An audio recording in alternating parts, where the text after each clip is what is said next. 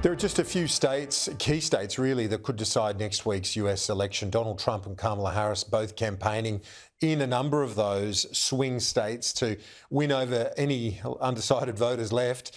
Bret Baier explains how either candidate could secure their road to the White House. You see, these yellow states are all the toss-ups in our path to 270, the electoral votes needed to win the White House.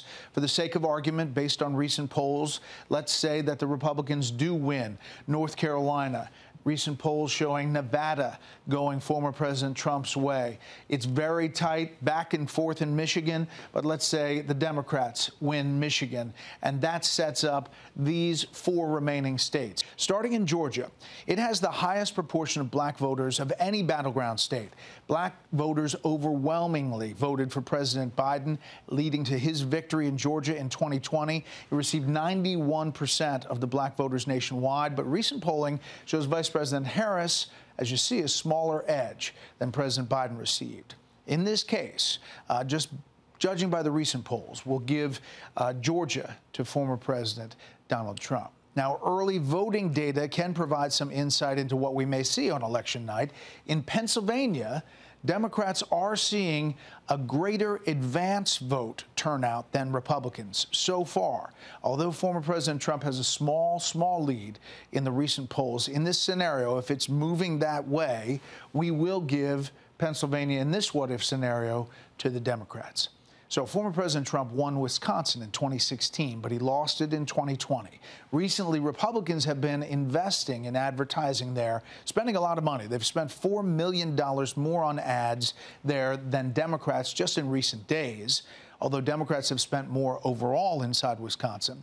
The former president leads by a slim margin in recent polls, so let's say that this holds and that trend moves forward for undecided voters and will give Wisconsin to former President Trump in this scenario. Now, both Wisconsin and Pennsylvania have tightening Senate races, as former President Trump has closed the margin with Vice President Harris, making the Republicans pretty optimistic that Trump can pull the Republican candidates over the finish line with him, as you see in these races. Which brings us to one of our 50 races in 50 days where that is not happening so far.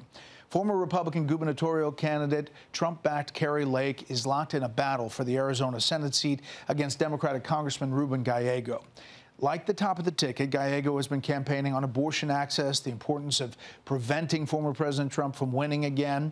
Gallego currently leads in the Real Clear Politics average of polls by 6 points, while Trump leads Harris by less than 2 points. Now, if Trump maintains that lead in this scenario, you give Arizona to former President Trump, and that makes him the winner. He clinches the win with 270 electoral votes. But if the Senate race polling is any indication of broader feelings inside Arizona and it goes the other way, that changes everything.